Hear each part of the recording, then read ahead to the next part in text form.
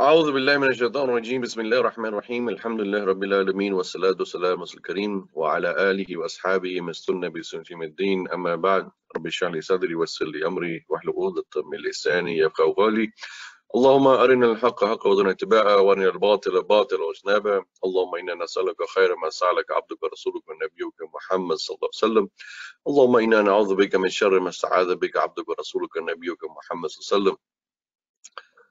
My dear brothers and sisters in Islam, Assalamu alaikum wa rahmatullahi wa barakatuh. On this blessed day of Yawm al-Jum'ah, on the second Jum'ah of Ramadan and the 8th of Ramadan, may Allah subhanahu wa ta'ala accept our fasting, may Allah subhanahu wa ta'ala accept our prayers and ibadah and all the worship that we do in this month. This is a month of rahmah, this is a month of mercy of Allah subhanahu wa ta'ala. This is a month where Allah subhanahu wa ta'ala showers His mercy upon us, the believers. And some of the signs of His mercy, as we know already, that the gates of hell are closed, the gates of heaven are open, the shayateen are chained in chains and restricted and isolated. These are all signs of the mercy of Allah subhanahu wa ta'ala. And this is a month where Allah revealed the Quran, Shahr Ramadan, الذي أنزل فيه القرآن. So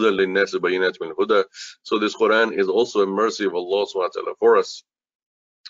And we are in the Ashura, in the first 10 days of Rahmah, as we know, of Ramadan. These are the first 10 days where we're asking and beseeching, pleading to Allah subhanahu wa ta'ala for His mercy. We're asking Him that, oh Allah, bless us with your Rahmah, with your mercy. And the person cannot survive without the mercy, cannot live without the mercy of Allah subhanahu wa ta'ala.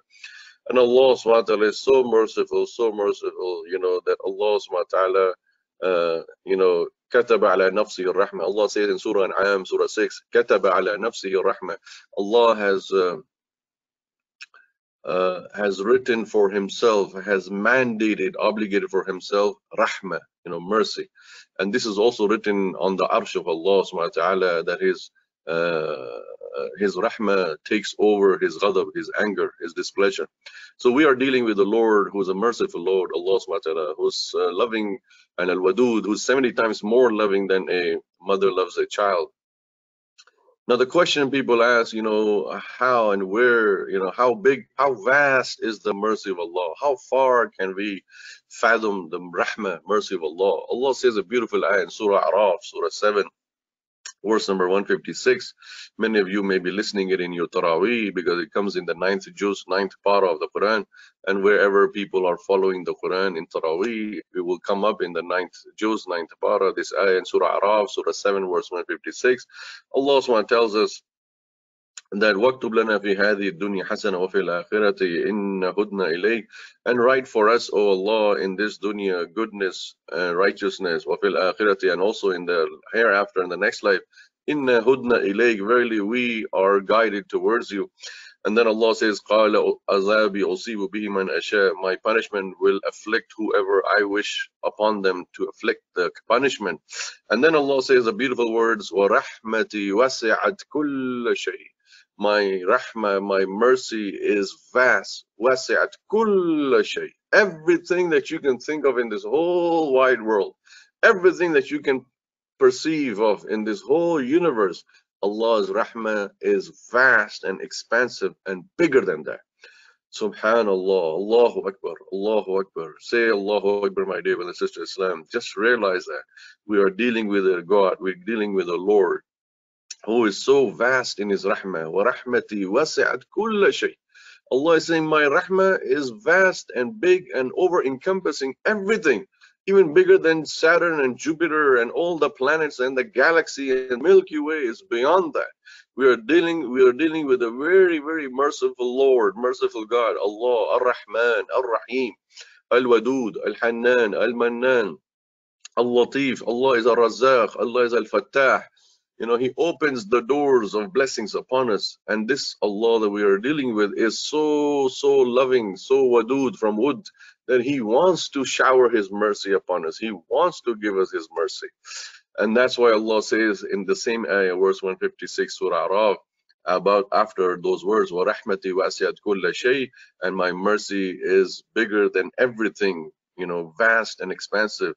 فَسَأَكْتُبُهَا, then I will write it down. Writing here means prescribe. It is mandated The mercy of Allah is obligated, mandated for whom? Listen up, my dear brothers and sisters in Islam. Allah says, فَسَأَكْتُبَ لِلَّذِينَ يَتَّقُونَ. I will give this mercy, I will mandate, obligate this mercy of mine, rahmah of Allah, for those yattaqoon, who have taqwa of Allah. And number two, وَيُعْتُونَ الزَّكَاةَ, and zakat, they give the obligatory charity, the zakat. As you know, that this is a month of giving, a month of spending in the path of Allah, and many people love to give their zakat. Whichever masjid or whichever charity you want to give to, this is the time, because everything that we give in this month is multiplied exponentially by Allah subhanahu wa ta'ala from His rahmah.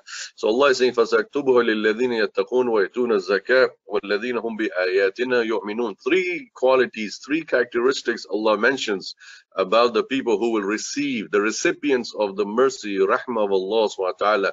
Number one are those who have taqwa. Number two are those who are giving zakat, who are spending the money in His path. Now, some people may think that, okay, zakat is not fard on me, it's not wajib, I don't have enough savings, I don't have enough money, because zakat, you have to be above nisab, above a certain threshold. So yes, you can give sadaqah. You know, there is no harm in giving sadaqah, even if you are not obligated to give zakat. The concept here, what Allah is saying, zakat, zakah, yuzakki means purify.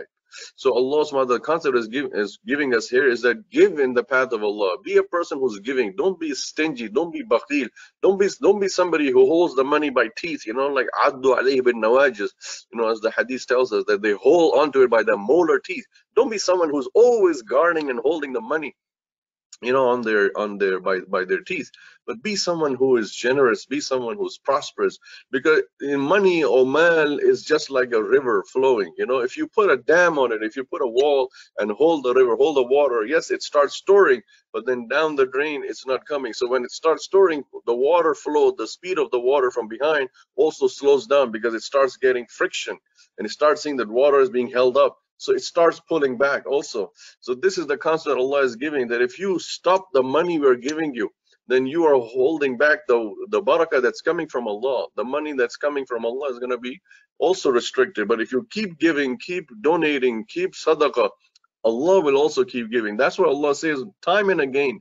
More than 10 ayats in the Quran, they have the same phrase. وَأَنفِقُوا مِمَّا رَزَقْنَاكُمْ وَأَنفِقُوا مِمَّا رَزَقْنَاكُمْ وَيُنْفِقُونَ مِمَّا رَزَقْنَاكُمْ. They spend from the money that we, Allah, gave them. The money we have is not our money, brothers and sisters.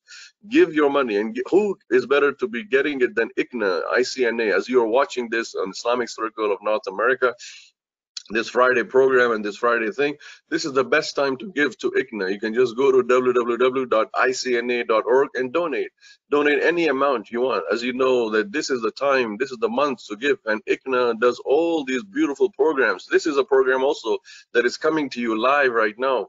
Blessing from ICNA, Islamic Circle North America. The brothers and sisters, the volunteers, they're working tirelessly to bring many different programs online. So we need to spend in the path of Allah, and this is a good way to spend in the path of Allah subhanahu wa ta'ala. And that's why Allah says that don't worry, don't be scared. Money is not going to go away. That money you're spending, it will be coming back to you many fold, especially in this month of Ramadan. It can come exponentially. Wallahu yudha'ifu liman yasha bighayri hisab. Allah says He gives to whomever He wants without any hisab, without any formula, without any calculation. You know, and that's why we spend, to get the mercy from Allah. Allah says, وَرَحْمَتِي وَأْسِعَتْ كُلَّ شَيْءٍ فَسَأَكْتُبُهَا لِلَّذِينَ يَتَّقُونَ وَيُؤْتُونَ الزَّكَاةَ. And they give the zakat, وَالَّذِينَ هُمْ بِآيَاتِنَا يُؤْمِنُونَ, and those who are believing in our ayat. Ayat here means both the ayat of the Quran, the verses of the Quran, and it also means the signs and symbols of Allah. When Allah sends a sign to us about Him, then we remember. For example, this corona, this pandemic, this is a sign from Allah also. It's a sign of His displeasure. He is unhappy with us, the Bani Adam, the children of Adam. They have done so many audacity kind of work. People have done all kinds of disobediences. So Allah is upset and has sent this wabah, this pandemic, to jolt us up, to shake us up, to remind us that, you know, that there is Allah subhanahu wa ta'ala. So when we see these signs, we believe in that. And if we become believer in His sign, then we will get the rahmah of Allah that He has promised. Look, the ayah, it's amazing, the Arabic language. Allah says, فَسَأَكْتُبُهَا, I shall write. You know how we go to the doctor, a physician, he writes it prescription for us? Why doesn't the doctor ever just tell you, you know, take this medicine? They write it because they don't want to get in trouble. That, oh, you said it verbally and they forgot it verbally and they didn't remember, and then they got more sick, so they might get in trouble. So the doctor writes a prescription because then it becomes binding. It's obligatory. If you don't take the medicine that is written on the prescription, and then you come and complain to the doctor, doctor, I'm not getting well, I'm getting worse. He said, well, did you take the prescription, the thing that I wrote it down? No, I didn't take it. Well, why? Why didn't you take it? In the same way Allah subhanahu wa ta'ala is saying, in the same way Allah subhanahu wa ta'ala is saying, فَسَأَكْتُبُهَا, I will write, prescribe my rahmah to the people who have these three things. Number one, taqwa. Number two, giving in the path of Allah subhanahu wa ta'ala. And number three, believing in the signs of Allah subhanahu wa ta'ala. Now, some people ask, you know, how vast is the mercy of Allah? You know, Allah says here, وَرَحْمَتِي وَسِعَتْ كُلَّ شَيْءٍ. My rahmah is vast and bigger than everything. And Allah subhanahu wa ta'ala in a hadith Qudsi has informed us, you know, through Rasulullah in one of the hadiths, that there are 100 parts of the mercy of Allah subhanahu wa ta'ala. Subhanallah. Allah subhanahu wa ta'ala has 100 parts of His mercy. 99 of those parts of rahmah of Allah have been preserved for when? For Yawm al-Qiyamah, Day of Judgment. On Yawm al-Qiyamah, Allah will use His 99 parts of His rahmah. One part of that rahmah of Allah subhanahu wa ta'ala, one part of that mercy of Allah subhanahu wa ta'ala is that we see in the parents with their children, the mother with her child, the animals with each other. So Allah subhanahu wa ta'ala, you know, this is the hadith of Rasulullah that عن سلمان قال رسول الله صلى الله عليه وسلم إن الله خلق يوم خلق السماوات والأرض 100 رحمة كل رحمة طباق ما بين السماء والأرض وجعل منها في الأرض رحمة فبها تعطف الوالدة على ولدها والوحش والطير بعضه على بعض وإذا كان يوم القيامة أكملها بهذه الرحمة. الله أكبر الله أكبر Allahu Akbar Kabira. Salman al-Farisi radiallahu anhu is narrating that the Messenger of Allah sallallahu alaihi wasallam said, verily on the day Allah created the heavens and the earth, He created 100 parts of His mercy. Miya to Rahmah, you know, 100 parts. Each part can fill what is between the heaven and the earth. Every part of this 100 parts can fill up between the heaven and the earth. Imagine 100 parts, how big it is. It is vast. It's beyond our imagination, beyond any numerical calculation. And that is what Allah SWT said in Surah Araf, Surah 7, verse 156. وَرَحْمَتِي وَسِعَتْ كُلَّ شَيْءٍ.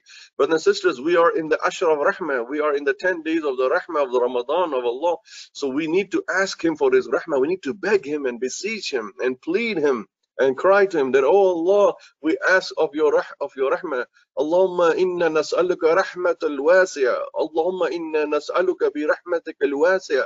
Oh Allah, we ask you of your vast mercy that you have, yet you shower upon all your khalaiq, upon all your creations. So Rasulullah said, each part of that mercy of Allah, of the 100 parts, each part fills up between the heavens and the earth, whatever is there. He made one part of that mercy for the earth. Out of that 100 parts, He made one part. Just one part of that mercy is for the earth. And what is that on the earth? The part of mercy of Allah. He says that is what from that one part is these different examples of the mercy of Allah that He's giving Rasulullah now. That from that one part of the mercy is a mother that has compassion for her child. Animals and birds have compassion for each other. What does animal and bird have to do with compassion?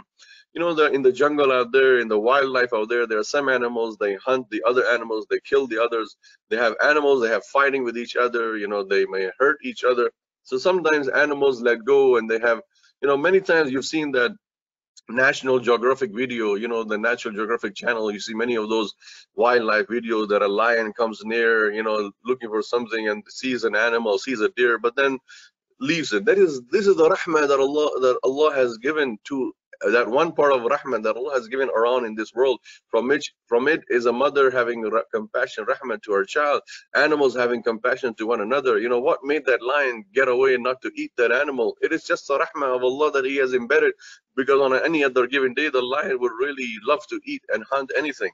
So Allah is referring to that. Even with the birds, the eagle, the hawk, you know, the crow, or anything, any of the birds that may be fighting each other or maybe hunting each other. Rasul is saying that when you see any animal showing compassion to another animal, remember this is one part of the rahmah of Allah. Remember, this one part is not just one. These are examples within that one part. So just imagine how big those other 99 parts of rahmah is. So in that one part is also animals and having compassion to each other. And on the day of resurrection, Allah will perfect this mercy with the other 99 parts. You know, this hadith is so mind-boggling, my dear brothers and sisters Islam. Whenever I read this hadith, it sends a chill down my spine. You know, it really gives you a shiver, like a 440 volt, you know, jolt. You know why? Because if one part of the mercy of Allah, is just this that we see in this world right now, in terms of the different makhluk, imagine what those 99 parts are. And this also tells me one more thing, that on that day of judgment, how angry Allah will be. Ghadabullah, the anger of Allah. How upset Allah will be with us, the makhluk, on Yawm al-Qiyamah. We would have come on Yawm al-Qiyamah with so many sins, with so many disobediences. We would have come to Allah on that day of judgment with so many, transgression and fisq and fujur, that Allah has reserved and held 99 parts of the rahmah. Allah will use all the 99 parts of the rahmah. He will use all of that on Yawm al-Qiyamah.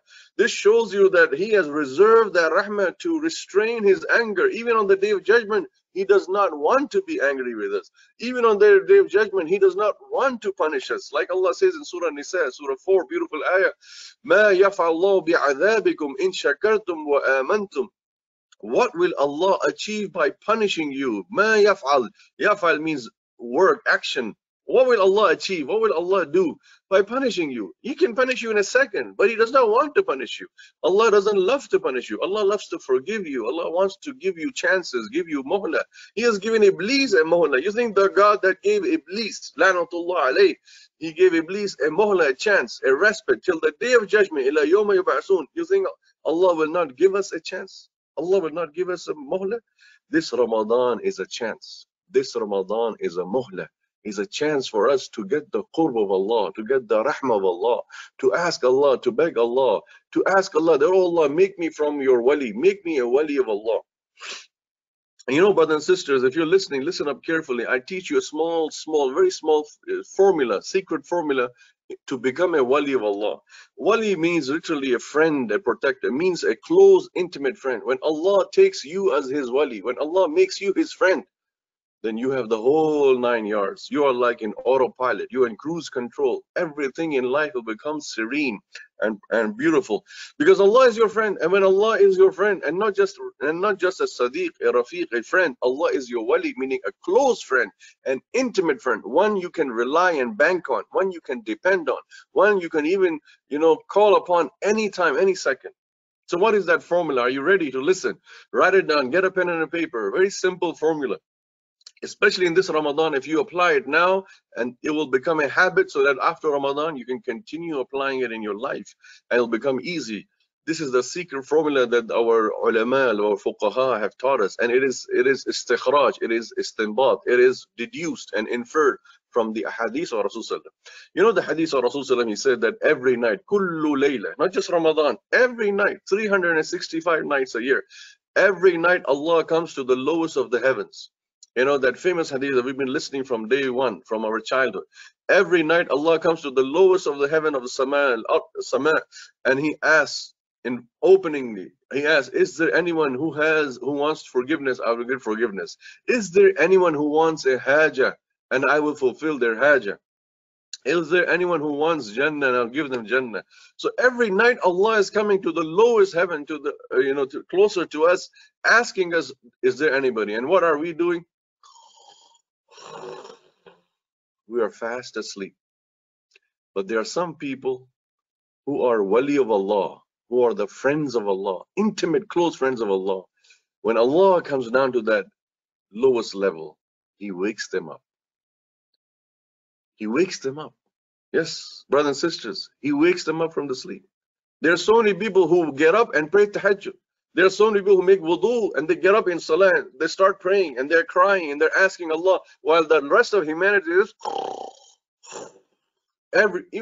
even your spouse could be, snoring, although it's better that they don't snore, but your spouse could be snoring in your room and you are talking to Allah. You are talking and communicating with Allah.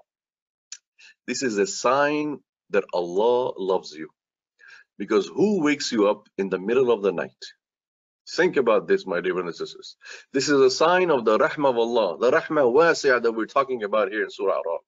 I give a small example. We say in Arabic, وَلِلَّهِ الْمَثَلُ الْأَعْلَى. To Allah belongs the highest example. There's no comparison between the example I'm going to give you now and the example of Allah. Allah is far above and beyond that example. But just to make each one of us, myself and you, understand, I'm giving this example. When you have a best friend, an intimate friend, someone who you would die for, literally speaking, someone who you would do anything, anytime, they're so close to you. They've been with you all your life. They've been through the thick and thin. They're like buddy, that, your intimate friend. This is the wali we're talking about. The word wali literally in Arabic means someone who's very close to you, very, very beloved to you, very intimate. So someone who's your friend in dunya, and if at the middle of the night, at 3 in the morning, they have a need, they have a necessity, they have an emergency, and they call you, that means what? You are their wali, you are their friend, right? That's why they didn't call anybody else. They know they didn't shy away from calling you. They just picked up the phone and they say, yes, let me call this person. This guy is my best friend. This guy is my intimate friend. This guy I can rely on anytime. I am now in dire need. It's 3 in the morning. This guy will not get upset. He will not get angry or yell or shout or scream at me on the phone. And when you pick up the phone, you say, yes, hello, yeah, what happened? What's wrong? You need help? Okay, I'm coming. You just drop the phone down, you change your pajamas, you get in the car, you go to that person because you are their wali, you are their friend. And they are waking you up. They could have woke someone else up, but they chose you. Why did they choose you? Because you have always been there for them in all the time, in prosperity, adversity, and thick and thin. You have proven to that person that I am your wali, I'm your intimate friend. That's why they woke you up. Now, this is what I mean. Think about it. When Allah gives you the tawfiq to wake up for tahajjud, He's saying, I love you. I love you, my slave. I love you, ya Bani Adam, come. So if we want to become the wali of Allah, if we want the attention of Allah, if we want to tell Allah that, oh Allah, make me your wali, because Allah is very choosy, very selective. Allah doesn't take any Tom, Dick, and Harry out there, any Ahmed, Salman, or Muhammad out there doesn't become the wali of Allah. Allah is very selective. Allah has a screening process. Allah wants to see what is this person, what does this person have? Does it have the true metal to become my wali? So for that, we have to first prove to Allah, we have to show Allah, we have to present to Allah that, oh Allah, I am able and capable to become your wali. Oh Allah, I am and I want to be your wali, your friend. So for that, my dear brother and sister in Islam, what we have to do is we have to at least get up 10 minutes every night to pray to Allah. The reason I say 10 minutes is because we want to defeat the shaitan. Shaitan, Iblis, lanatullah, shaitan is very slick, very smart, very shrewd. Shaitan will say, no, don't wake up at tahajjud, 1 hour, half an hour, it's too long. You need to sleep, you need to catch up sleep, you need to go to job tomorrow morning, you got to do this. So shaitan puts this waswasa, defeat the shaitan, this is talbisu iblis, the tricks and treachery of iblis. So defeat the shaitan, just tell shaitan, no, I'm just going to get up for 10 minutes. And what better month to do and what better time to do than now in Ramadan. We're getting up for suhoor anyway, right? We have to fill up and put something in our mouths for suhoor. So wait 10 minutes earlier. That I will eat my suhoor quickly. I will quickly finish up my suhoor and then I'll get up to pray just 2 rakah. It hardly takes 10 minutes to pray 2 rakah. Start small, grow big. Start with this philosophy that I want to be a wali of Allah and I'm going to donate or dedicate 10 minutes of my night sleep to Allah. So as you're getting up for suhoor, start getting in the habit of praying tahajjud 2 rakah, either before suhoor or after suhoor. As long as you do it before the azan of fajr, it is counted, it is accepted, and Allah will see this gesture. Allah will see that, look, oh, this person in this Ramadan, in this Ashra of Rahmah, this person wants by Rahman, this person this person never woke up for tahajjud before in their whole life. They're doing now, so let's give them more. And now we say in Ramadan, this is the best month to form habits. Good habits form in Ramadan. If you keep praying tahajjud, just 10 minutes every day, little time every night, 10 minutes in Ramadan, you will see that after Shawwal, you will continue to pray. And if you just keep programming yourself that even Shawwal, Zil-Qa'dah, Zil-Hijjah, Muharram, and all the months, I'll just get up 10 minutes. 10 minutes before Fajr, 15 minutes before Fajr, I'll just get up, make wudu, and pray. You will see that you'll do it for a month, or 2 months, and 3 months. Gradually, you'll see that your stamina starts building. You know, like athletes, they want to run a marathon. They don't just jump right away and run a marathon. They start with 50 meters, then 100 meters, then a kilometer, then 2 kilometers. They build their stamina. So this is how we build tahajjud. You build your tahajjud alaqa with Allah subhanahu wa ta'ala. Start 10 minutes, then increase 20 minutes, then 40 minutes, then 60 minutes. In 1 year's time, next Ramadan, you'll be seeing by that time you are a regular tahajjud person. You're praying tahajjud every night, and you're doing it on your own, because in the middle of the night, Allah wakes you up. You don't need alarm, you don't need a bell, you don't need anyone to come and shake you up, that wake up. Your eye just opens up. Like Allah says in the Quran, in Surah Sajda, Surah Hamim Sajda, Surah 31, and that 32, sorry, Allah says, تتجافى جنوبهم عن المضاجع يدعون ربهم خوفا وطمعا. تتجافى جنوبهم عن المضاجع يدعون ربهم خوفا وطمعا. Allah says that their bodies get up. تتجافى جنوبهم عن المضاجع. Their bodies, they move and shake. They're going tops and turning, you know, and the sleep, the deep sleep they had, they starts becoming lighter and lighter. They start topsing and turning around on the bed, and then they just get up. They leave the bed. To what? يَدْعُونَ رَبَّهُمْ, to make dua to the Lord at tahajjud time. خَوْفًا وَطَمَعًا. They're calling up Lord with khawf, with fear, and tama, and expectation, anticipation, and desire. So brothers and sisters, as we conclude this Friday talk, it's almost 2 o'clock, it is too.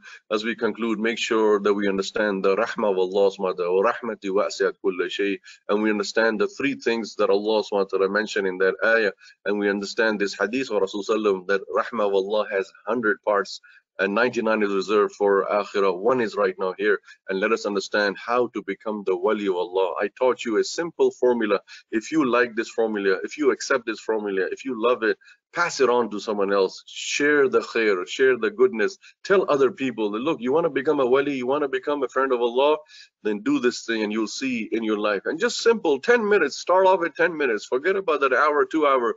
You will see in a few years' time, that 10 minutes that you start off with is now becoming so easy for you that you can stay up even 1-2 hours at night for tahajjud. May Allah subhanahu wa ta'ala accept our ibadah in this Ramadan. May Allah subhanahu wa ta'ala forgive our sins. May Allah forgive our shortcomings. May Allah give us His taqwa, His fear. May Allah subhanahu wa ta'ala give us His consciousness. And may Allah subhanallah, may Allah please make us all His wali. May Allah make His best friend, His best intimate friend. We all become the wali of Allah. People have a misconception, to become a wali, you have to be a very old person in 70 or 80, white hair, white eyebrows, white beard. No, even a young person can be a wali of Allah. Anyone can become a wali of Allah. Even a child can be a wali of Allah. You know, all Allah wants is His ta'alluq, His rabt ma Allah on the day of judgment, on Yawm al-Qiyamah, being with Allah subhanahu wa ta'ala attached. And that's what I said. Who do you call in the middle of the night when you need help? You ask your best friend, because you rely on them. They wake you up. So Allah, when He wakes you up, when you automatically start waking up for tahajjud without any help, without any alarm, know that now Allah has made you His wali. Because only a wali wakes up a wali. Only a wali wakes up a wali in the middle of the night to make ibadah. Like Allah says in the Quran, وَمَا تَوْفِيقِي إِلَّا بِاللَّهِ.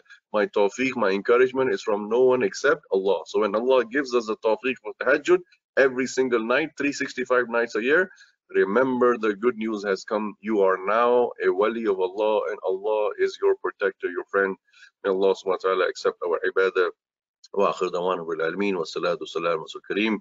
Wassalamu alaikum wa rahmatullahi wa barakatuh. Subhanakallahumma wa bihamdika, nashhadu an la ilaha illallah, nastaghfiruka wa natubu ilayk. Allah